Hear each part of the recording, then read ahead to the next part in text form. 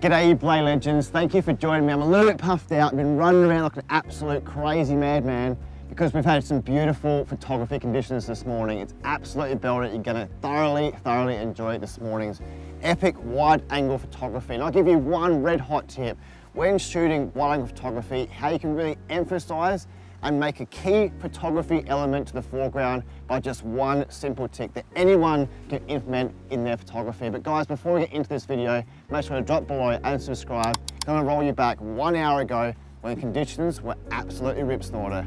Enjoy this one.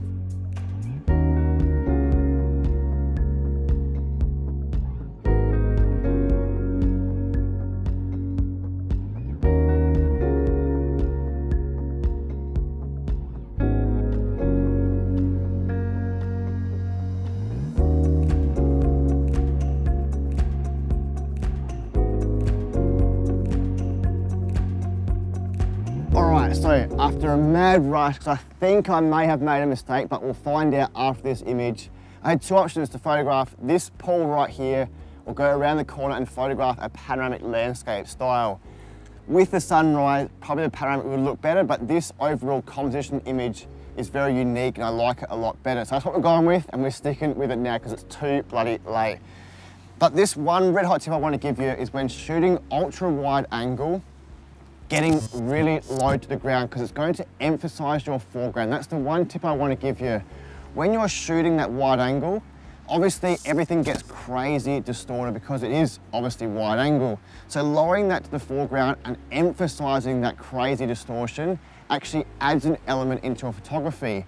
But also in this situation in particular, when I lower that foreground, it cuts a lot of this jargon around me. So I'm photographing just here, getting the reflection of the lighthouse directly behind you guys with beautiful, vivid colors. Now, I also want to go through and show you what it's doing with the polarizer engaged, because I want to try and clear, because this water is so pure and clear down here, it's incredible.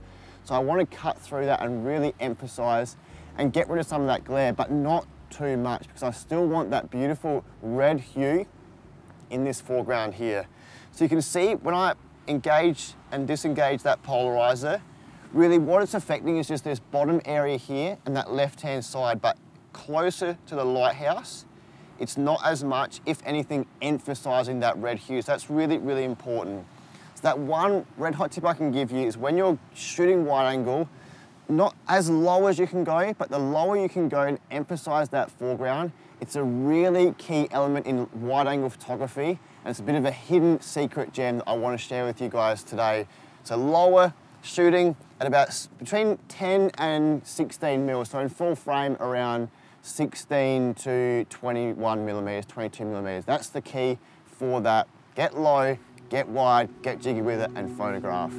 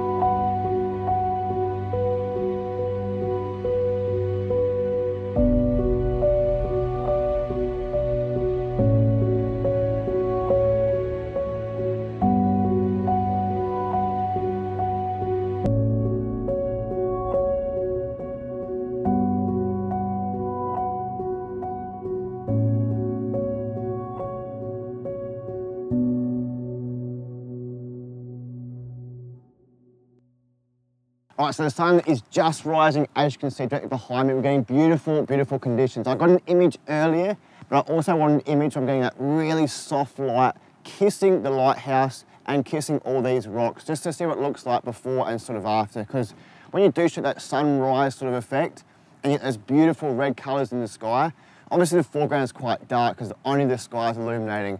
I don't really like blending the pure red skies in with a light foreground because it does look a bit unnatural. That's why I'm capturing two images to see what I like better. But guys, super simple, shooting at around 20 mil, focusing to infinity, 2-second timer, and just capturing this beautiful image right here. I hope you enjoy it.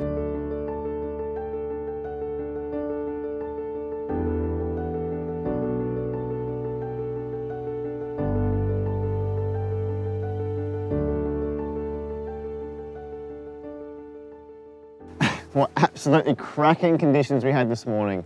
Belter of a morning to be out here photographing. Guys, I told you that one red hot tip that anyone can implement into their wildlife photography. It is crazy simple, but it works. That's what's important. Whether it's wildflowers in the mountains, leading lines, rocks in the foreground, or as we shot today with that rock pool, eliminating those distractions and emphasizing with that polarizer in the foreground. It is so simple to implement, and you can get out there and photograph with that wide angle. I've got a crazy low tripod working at 150 mils off the ground, a really small bowl panoramic head. Awesome, awesome tripod for photographing wide angle just like this. And the best thing is it's really thick and stable also. If you do have a neck in your tripod, you can get a little choke that goes in there to get rid of that neck so you can get even lower to the foreground as well. So if you do have a man photo or whatever, you can get those little chokes in there. The tripods that I sell with necks come with those chokes also. So you can get low, get jiggy with it as I explained today. But guys, we've got so much more belting and ripping content to come. I'm heading south now to even more rugged and crazy coastlines. Hopefully these conditions hold up. Went fishing yesterday, got bloody fish. Fishing the tucker, fishing me belly, I'm a happy man. That means good photography is yet to come. Guys, please, I'd love it if you got down below, subscribed, leave a comment what you think about this wide angle photography tip. There's one thing I can guarantee, you can get out there, you can keep creating, and I'll see you on the next one. Ciao!